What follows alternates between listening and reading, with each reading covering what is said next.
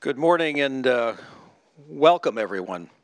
My name is Jon Huntsman, and I am board chair of the Atlantic Council, and we welcome one and all here this morning for this very special and extraordinary event. We are honored to have with us today His Excellency Mohamed Moncef Marzouki, President of the Republic of Tunisia. And Mr. President, this overflow room speaks to the great character and esteemed credentials of you, as well as Washington's sincere admiration for your country and for what Tunisia has accomplished thus far in its democratic transition. Now, we're live streaming this event, and we encourage all of those here today and tuning in online to use the hashtag #ACTunisia to join the conversation on Twitter. Now, it is truly remarkable when one reflects on how far Tunisia has come. 3.5 years ago, a young Tunisian fruit vendor self-immolated out of a sense of hopelessness and despair. This act of desperation morphed into a movement of peaceful protest, sparking a popular uprising in which the Tunisian people voiced their grievances and made legitimate demands for more political and economic opportunity, and successfully ousted the former regime. The post-revolutionary journey has not been easy. The assassinations of high-profile political leaders last year shook Tunisian society to its very core, escalating political tensions that threatened to derail the transition. Ultimately, the various stakeholders mustered the political will to negotiate and engaged in a national dialogue and committed to a consensus-based roadmap. In January of this year, Tunisia adopted a new constitution, considered the most progressive in the Arab world. And the country is now preparing for parliamentary and presidential elections later this year. That will be a critical turning point. President Marzouki has played a central role in all of these events and has been instrumental in Tunisia's current success. A physician and longtime human rights activist, he was exiled from Tunisia for over 10 years for daring to stand up to the Ben Ali regime. He continued his activism abroad, was appointed head of the National Committee for the Defense of Prisoners of Opinion, and returned to Tunisia in 2011, immediately following the Jasmine Revolution. He was elected to his current position by the National Constituent Assembly in December 2011. Serving his country through its trials and triumphs of the democratic process.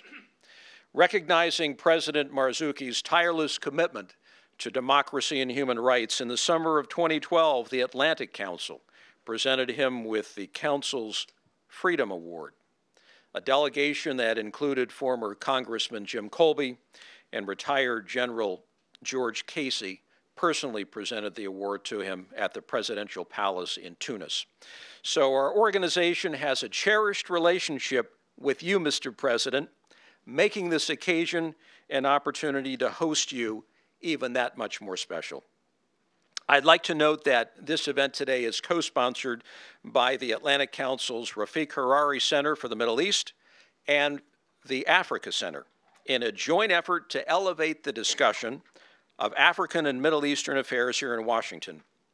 The Hariri Center, founded in 2011 in the midst of the Arab awakening, has focused specifically on the Arab transition countries by providing a platform for policy discussion and original analysis of the political and economic dynamics of these changes. For the past 3 years, the Hariri Center has worked to elevate attention to Tunisia and to underscore the importance of its success, with the broader aim of fostering prosperous, democratic countries throughout the Arab world. We're very eager to hear the President's thoughts on these issues and to engage in a conversation with you following his remarks. So, ladies and gentlemen, distinguished guests, it gives me great honor and privilege to turn this podium over to His Excellency, President Marzouki of Tunisia.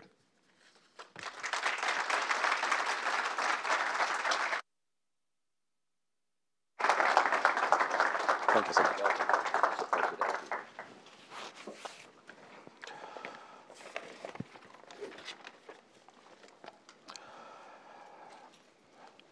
Honorable Director Kempe, ladies and gentlemen, well, I must confess that I am very moved to be here. I feel that I have to answer your questions, but I'm not quite sure that I have all the response because myself, I'm looking for some of them.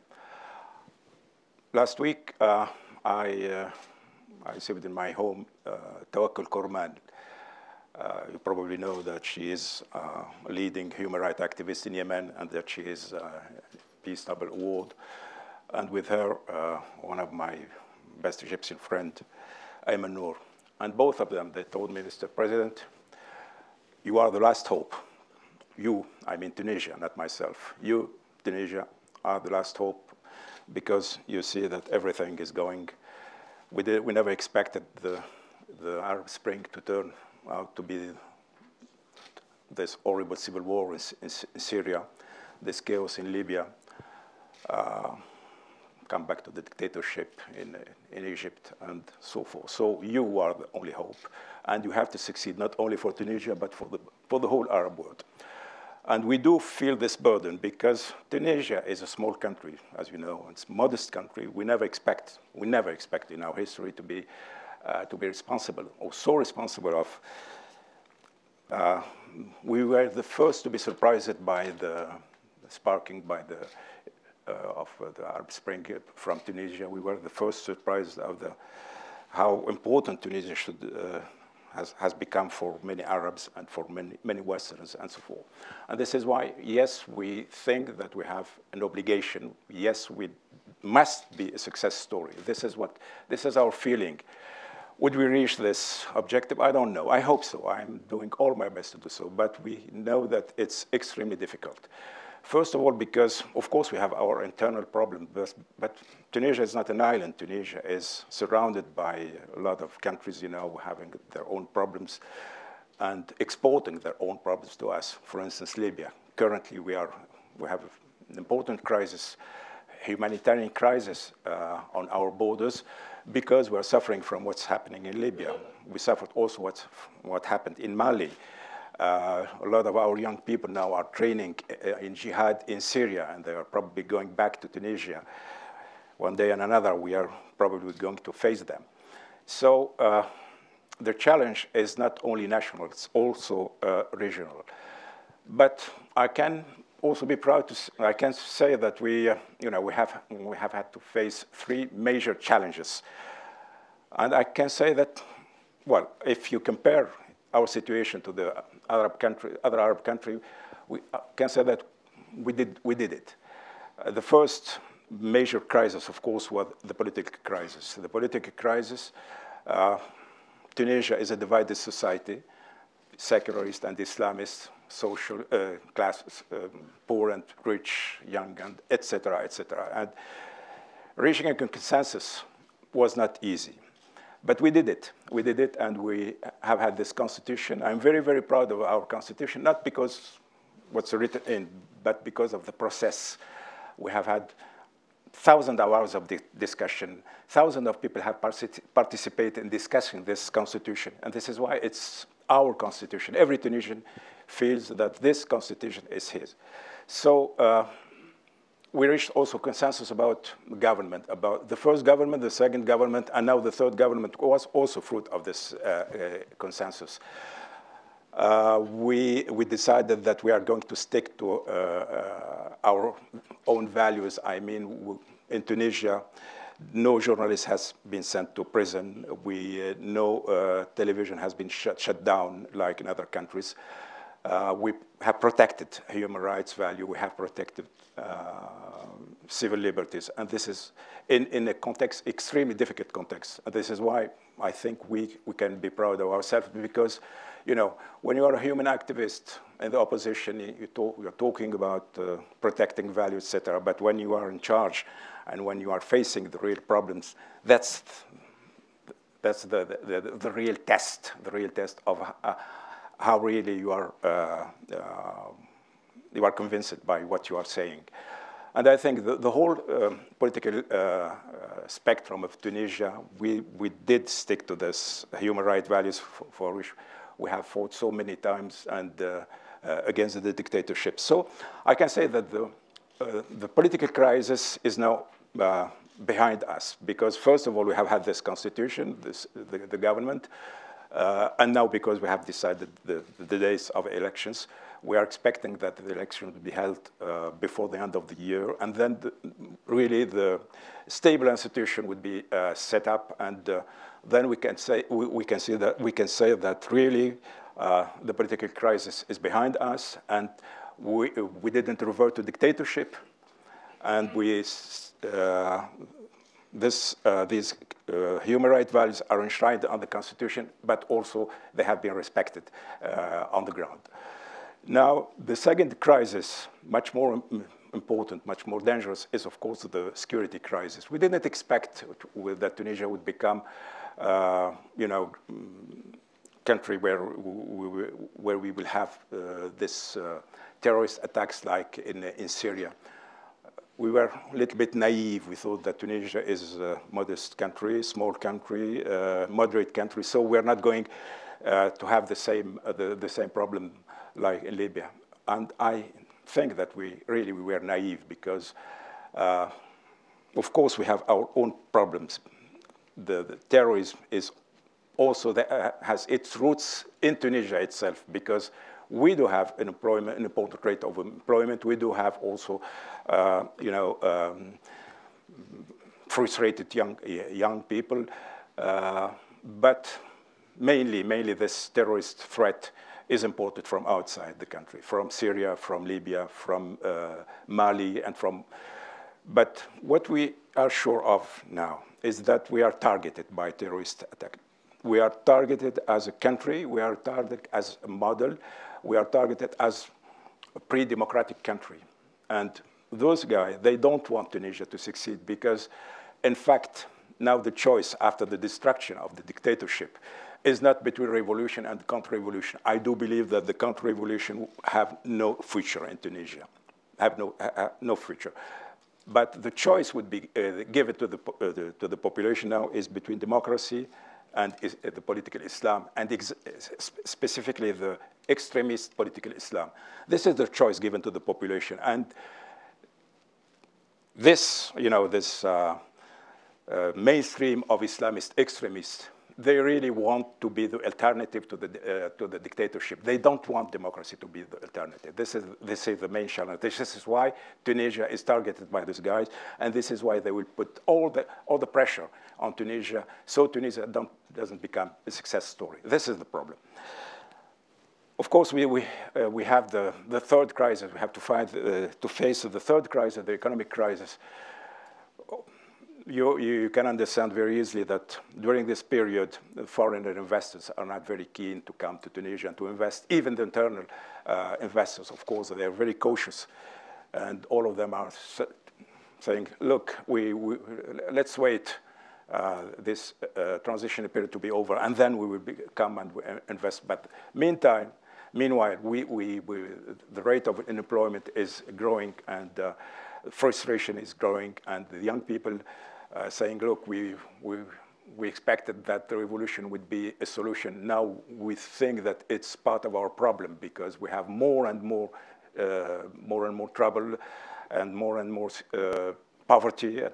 And this is really the most extremely dangerous situation, because if we just bring democracy to the population without employment, it won't work. It won't work, and people would say, some people now in Tunisia are regretting, the dictatorship, because they say, at that time, we have the stability, we have the rate of employment was not very, but now we are getting poorer and poorer. This is why it's extremely urgent for us, to finish with this transitional period, and then to have the economic machine working again.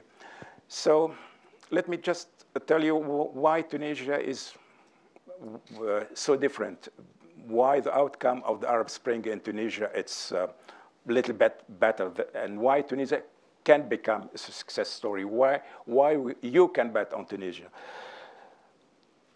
We're not better than Syrian or Egyptian or Libyan and so forth. We are just the same human beings, you know.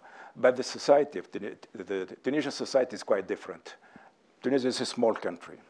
Tunisia is a middle-class country. Tunisia is an educated country, homogeneous country. We don't have, you know, like in Syria, you know, this Shia and Sunni, etc. All Tunisians are Arab, Muslim, Sunni. So this is why it's easy in Tunisia. But the most important thing is that in Tunisia, there is a state since thousands of years, and the political opposition is well trained. We have been harassed by the same dictator, you know, Islamist and secularist. This is why we learned to work together against the dictatorship.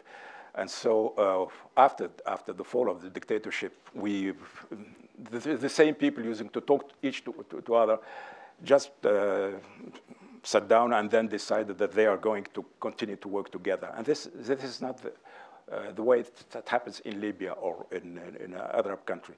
So because of this specificities of you know, the structure of the society, the fact that we have also a very strong civil society, all those conditions make that Tunisia can do it. We can make it. We can succeed this transition. And once again, we have to succeed not only for us, but for the Arab world. I would say also for democracy itself.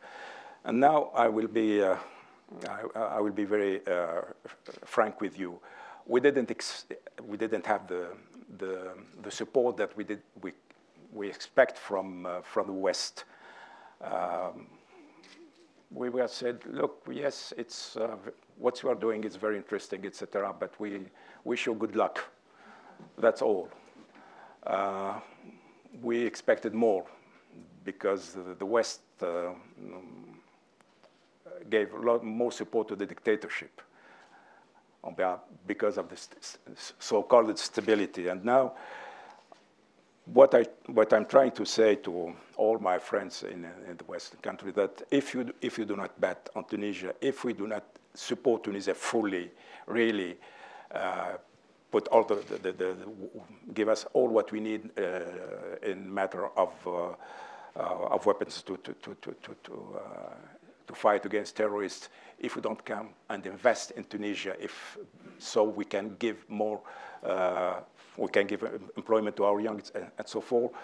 If Tunisia fails, you can say goodbye to democracy in the Arab world, and for centuries, for a century. And then we are going to give all the chances to the terrorists to impose their Islamic State. This is the challenge, and this is what we are talking about.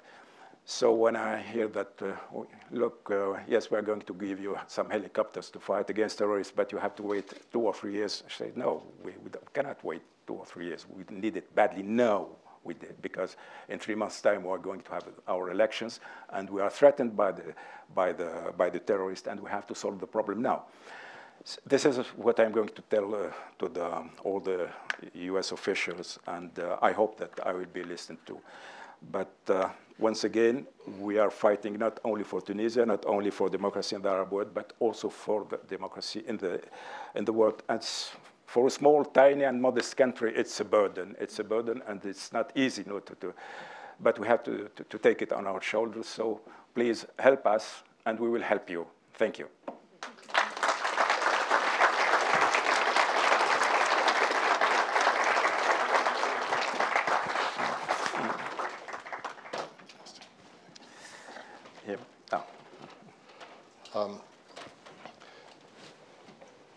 Mr. President, thank you for that powerful, powerful statement. I apologize a little for the uncomfortable chairs, but this way everyone in the back can hear you and see you as well. You talked about being the only hope. We feel the burden. You talked about no journalists being sent to prison, no television shut down. You talked about the political crisis now being over, but now more of a security crisis, and how you were naive about seeing this and how you're being targeted. You talked very strongly about the need for economic development, because democracy without that wouldn't work, and then the unique reasons why Tunisia has succeeded. And then most powerfully, at the end, you complained about not getting, we didn't have the support we expected from the West. We expected more. If Tunisia fails, you can say goodbye to democracy in the Arab world for a century. I think you added for a century at the end. That's a powerful opening statement, so let me pick up directly on that.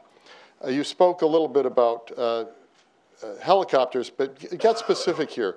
What do you need from the outside world, specifically, as concrete as you can? What's most urgent and most necessary, both in the economic field and in the security field? The security field, we need helicopters. We need about 12 helicopters. We asked the United States to give us about 12 Black Hawks. And of course, that's extremely costful. Even if we have had this money, it would take 2 or 3 years, to get. But as I told you, we badly need them now.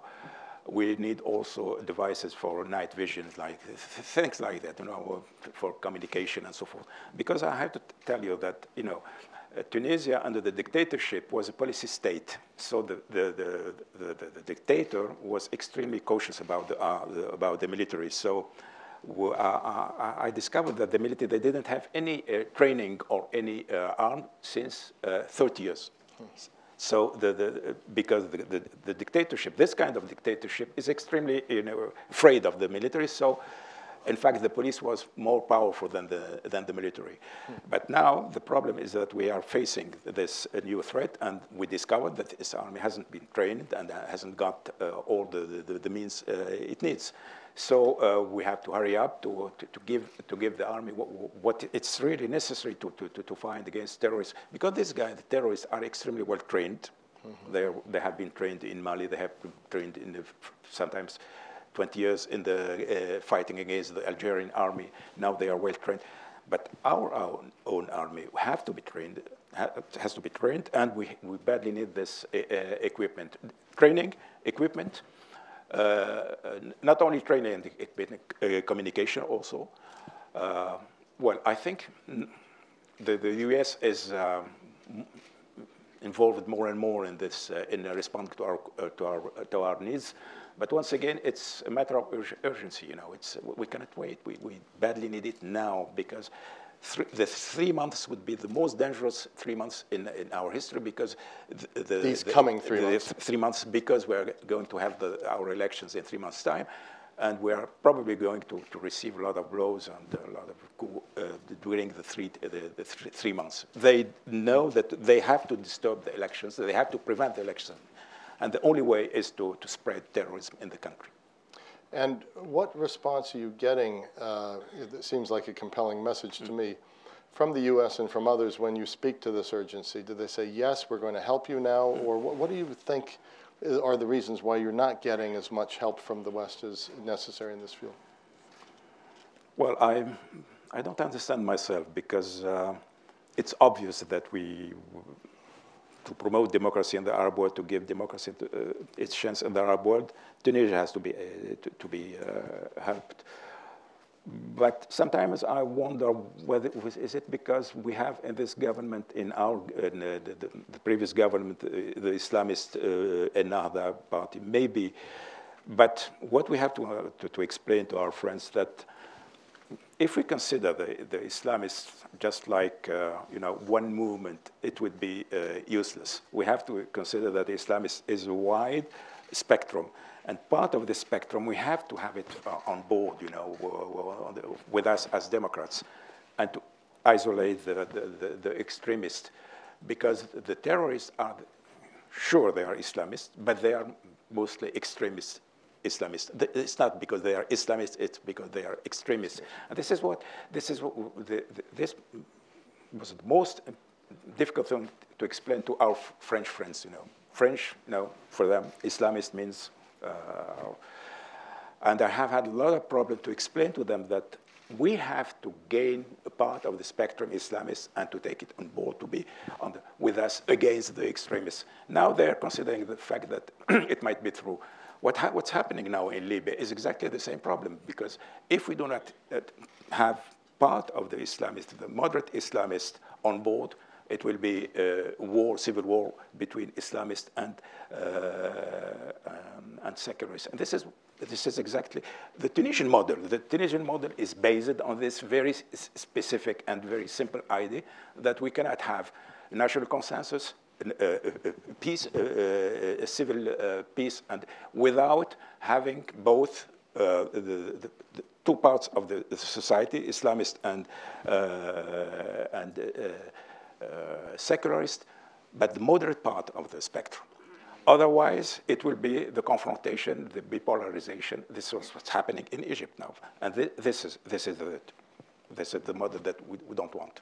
So your message, say, to the Egyptians or other societies that would say all Islamists are created equal, is that's absolutely not wrong. What you have to bring together is the secularists and the moderate Islamists to succeed. That's the lesson of Tunisia. This is my message. This is the essence of the model, of Tunisian model. If you want the civil unrest, to be stopped in Egypt or elsewhere, if you want the solution of a political solution in our country, you have to bring the moderates to the government and the moderate, the Islamists and the secularists. Otherwise, you will have this confrontation, this bipolarization, and the civil war going on for years and years and decades.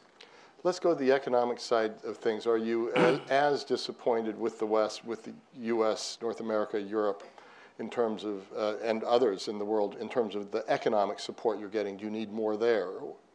Well, I can understand that, of course, businessmen are not, I can understand that businessmen wouldn't invest in a country without being sure that, of course, this is their job to make money.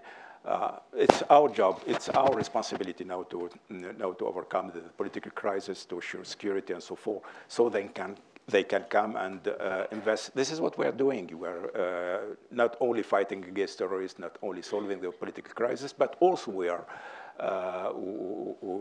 writing a new investment code, and we are giving all the,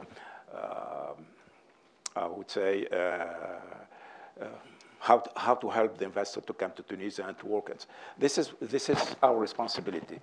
And I'm sure that when this political crisis is over, when we are going to have the stable government, and I hope when we are going to control the security situation, I hope that Tunisia would become a hub, because Tunisia has very interesting position in between Africa and Europe. Tunisia can play an important role in also promoting development in sub-Saharan African countries. But what we expect from states like the United States, France, and Europe, etc., is to help us, during this period where the economic machine is plugged, is stopped. We need some, for instance, we have had this loan guarantee from the United States, and this was very helpful. This kind of measure we were expecting. And if you could just mention one place where the support should be focused, where should it be focused now? Loan guarantees? Yes, loan guarantee, also trying to explain to the IMF that they must, of course, we have to abide by the rules, but they must also understand that we are a fragile country, fragile society, that must consider that it's very specific. They be a little bit patient with us. So I'm going to go to the audience quickly. I'm just going to ask one more question now. When the transition, the Arab Spring, first started, I talked to Foreign Minister Sikorski of Poland, and he said to me, Tunisia is going to play the role that Poland did in the post-Cold War area. It will be the inspiration for so many others. In a way, you've played the inspiration, but not so many others have followed. How do you think you can play a role in helping Libya navigate past the spiral of violence, number one? Number two, why do you think others have not had your success? What have they done wrong? And then the third part of this is, can you really exist in isolation if you become an island no, or can you not? Surely not. We cannot. If we are an island, we would be, swallowed up. I don't think that we can resist if we are. So this is why it's very important for Libya, for instance, is the most important issue for us. This morning, I have had a discussion with the Prime Minister of Libya, Libyan Prime Minister, about the situation. And we are dealing with the situation in Libya as an internal issue, not a matter of foreign policy. So we are trying to export our model. I just told him this morning what I'm saying now, that if you want really a peaceful solution in the country, you have to bring people together, and we have to accept that this country should be governed by a coalition, and this coalition is a moderate coalition from the two political trends in the society, the Islamists and the secularists. This is what we are saying to everybody. You know, I think why didn't work elsewhere? Because they stick to this idea that one part of the society can overcome, and the second part of the society should be put aside. They believe that with the mighty, with the police and so forth, they can overcome one part of the society, and this is useless. This has been tried so many times and didn't work. So now this society, our Arab society, are not homogeneous. We have to. The choice is between having an inclusive government based on some shared value. Otherwise, it's the civil war raging for decades and decades. Thank you for that answer. So let me just remind you as I go to the audience, this will be the first question. I see a number of others as well, so I'll get to you in the order I've seen you, roughly. And so please, right here.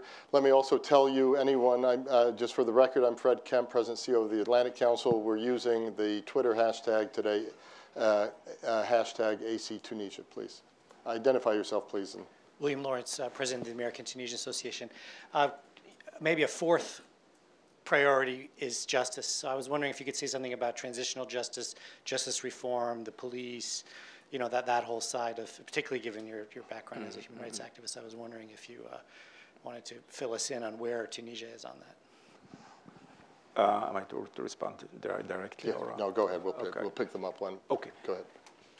Yes, of course, it's extremely important. This is why we have had this commission of truth and dignity, which will play an important role, just like the one in South Africa.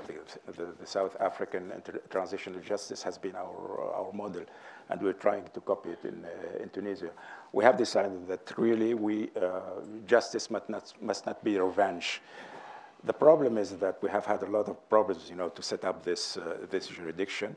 Now it's okay. We expect that after the elections, this tribunal would work. The other problem of we're facing a lot of corruption problems, very, very wide, and I am extremely sad to say that after the revolution, we didn't cut the corruption has grown more and more. Because during the transitional period, the state is always weak, just because everybody knows that this government would stay 1 year and so forth. So we have had a spread of corruption, and we had also to deal with the problem I didn't expect, because how do you do an independent judiciary, with the judge you have inherited from the old system? How come you have, let's say, 200,000 judges? A lot of them have been working under the dictatorship, and then overnight you tell them, look, you are totally independent, and then you do what you want, etc. We have had a lot of very, very bad surprises, But at the same time, you have to accept that the judiciary should be independent, but with who?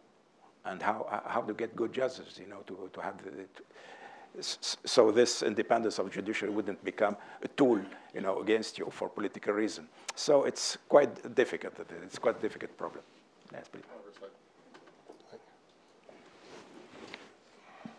Thank you. I'm Barbara Slavin. I'm a senior fellow here at the Atlantic Council. Welcome. I wanted to ask about your personal political future. Will you retire? Will you run for president? Is there an effort being made to decide who the president might be behind the scenes, or do you anticipate a robust contest between opposing candidates? And if I could also ask you about the Libya situation, whether there are some benefits that are coming to Tunisia because of wealthy Libyans, I understand, are filling the hotels of Tunis now and bringing a lot of their money over from Libya. Thank you. Well, I will be very brief the first question, I will give my response in 2 months' time, you know, because I haven't decided yet whether I will run or not. I think it depends on a lot of internal factors, and I have to decide. I will give my response in, I think, probably at the end of September. For the Libyans, you probably know that we, on a population of 10 million of Tunisians, we have now about 2 million Libyans, and this is very important. So when I see Italian or French, you know, complaining because they have had some thousand, you know, immigrants coming from Africa, I feel extremely, you know, outraged, because we have 2 million people in, you know, in Libya. That makes a difference, and we have received them very well. We have shared with them everything, our houses, and I can say that I'm very proud of Tunisia because of this hospitality. You know, the hospitality of the poor sometimes is much more important than the hospitality of the rich. We are a poor country, but we have shared everything with our brothers, our Libyan brothers, and we're going to continue, even if it's a burden. But once again, Tunisia is extremely important for Libyans, not only because it's the background, they can come to Tunisia anytime, and they feel that this is their second country, but because also it's a model for us. We try to succeed our experience once again, because we want the Libyans to have the same. I wouldn't say the same kind of state, but similar, because Libya is also very important for our economy. You know, the problem is Tunisia is populated without natural resources, and the country Libya is not populated with a lot of internal resources. Of course, we don't want to take the money, or we want to share with them everything. We want to promote their development, and they are very important for us. So it's a win-win relationship, and this kind of relationship we're going to promote. Thank you very much. A question in the back. Yeah, please. Right here. Yes. And then. Hello. My name is Roy Rosenblith. I'm the executive director of an NGO called Not in My Country, which is an anti-corruption NGO that was started in East Africa. What we basically do is we upload databases of public officials and allow the public to report individuals for acts of corruption. If you could just ask the question that I had, well, you had mentioned that corruption is a widespread problem emerging in Tunisia. What steps are being taken to curtail the problem, and what is the relationship between sectarianism and corruption? Once again, we have to succeed our political transition. I mean, if we, in 3 months' time, we have a stable government, we have this constitution, we have our independent judiciary and so forth, then we will have to tackle the real social problems. The first social problem, of course, is corruption. The second social problem is unemployment. We have also another social problems, you know, people don't pay their taxes. All this problem would be tackled by a solid and established and legal government. Now the problem is that we're facing a lot of those problems.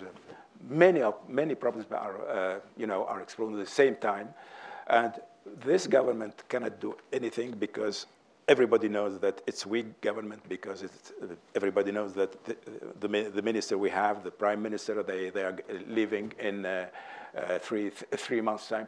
And you cannot do anything really serious. You cannot have a policy for this very short period of time. Once again, we have to hurry up this, finish this transitional period, and then tackle all the problems. And corruption is surely our priority. Thank you. I have one question here, and then the front. No, go ahead, please. Good morning. I'm Shalbal Antouz, Al Hurra TV. President, what lesson you draw from dealing with Islamists, from engaging Al-Nahda in the Brotherhood of Tunisia? What lesson you draw, and what would be your message to the Egyptian current regime for dealing with the Brotherhood? Well, I'm extremely satisfied with the relationship I have had with the Nahda. I'm talking as a secularist because I think they play the game. They accepted the rule of the game. They stick to the democratic values during the time they were in power. They Nahda accepted to give the power to the technocratic government. To assure everybody that the elections would be fair and transparent election. So, and once again, I repeat what I have said and what I'm going to repeat every time. If you want a political situation in any country, you have to have an inclusive government. You have to have all the political actors. It's nonsense to believe that any social or political party in a country like any Arab country can be the leader, can do exactly what has been done during the 5 decades, and which led to the revolution. This is my message. Thank you, Mr. President. Danya Greenfield, the Acting Director of the Hurry Center. While the microphone is coming to her, let me just salute the team that works these transition issues for us at the Hurry Center. Danya leading it, Karim Mezran working in North Africa issues, our new director, Frank Richardone, former ambassador to Egypt and Turkey, and of course our board member leading the Hurry Center activities, Rafik Bisri, so salute to all of you. Please, Danya. Thank you, Mr. President. We're very honored to have you here. My question is actually a direct follow-up on the previous question, looking at Egypt, and you made this very astute distinction between the range of Islamists and extremists and the need to make that distinction. And it seems quite clear that the current Egyptian government is not making that distinction and has lumped them together in one category in large part. And I'm wondering actually if you could reflect on some advice actually for the international community, for the United States and Europe, about how best to work with Egypt and the current government there in moving more towards a perspective that you've outlined and that you've embodied of inclusiveness, of pluralism, of bringing political Islam into the formal political structure so that it is not suppressed, pushed underground, and potentially further radicalized. Thank you. I will respond to this question behind very closed door, you know, because you know, I don't want to have a political, diplomatic crisis with Egypt. I guess one way to rephrase this is, are certain situations so different that you have to take different approaches, or do you think that your lessons can be applied more generally? I do think that there is no choice, you know. If you, once again, if you want the you don't have any choice. You have to have this inclusive government. You have to have people talking to each other. You have to have people listening to the other, and accepting the fact that in this world, nobody can impose his will to another part of the society. This is the only message. It's obvious for me, and you know, it's very difficult to demonstrate what's obvious. That's a wonderful statement. It's difficult to demonstrate what's obvious. Last question right here. Thank you for your patience. I'm so sorry I didn't get to many of you, but this has got to be our last question because of the time constraints on the President's trip. Major Eric McCoy at the Wyoming Army National Guard State Partnership Program. We've had partnership with Tunisia for the last 10 years. Here in about a month, I'll be in Tunisia for a medical event, working with Tunisian military, doing a lot of things. We're going to have actually Tunisians coming to Wyoming to do a helicopter event with night vision and a FLIR. So what other types of military? Send some of those helicopters back with me. I don't think our governor is willing to give that up. But, sir, what are some of the other things that we as the military and with the National Guard, what can we do to assist to help you, help Tunisia with their successes? Training. We need training, not only devices, not only helicopters, but also training, communication, and so forth. Once again, we are a peaceful country. Our military have been, as I told you, was very treated very cautiously by the dictatorship. So now we have to we have lost a lot of time, and we don't have this expertise. Really, the expertise we need to fight these terrorists. So, training, training, training. Thank you for that. I think we can all agree that there's just a lot from this interaction to think about, and also think what role we can play. A couple of things I just want to say in closing. First of all, if you could please stay in your seats so that President Marzouki can leave. He has to rush to another thing, and so if you could let him do that. And then finally, we are proud at the Atlantic Council that we gave you the well-deserved Freedom Award on behalf of you, but also on behalf of the Tunisian people. I think you've captured the stakes. I think you've captured what your country has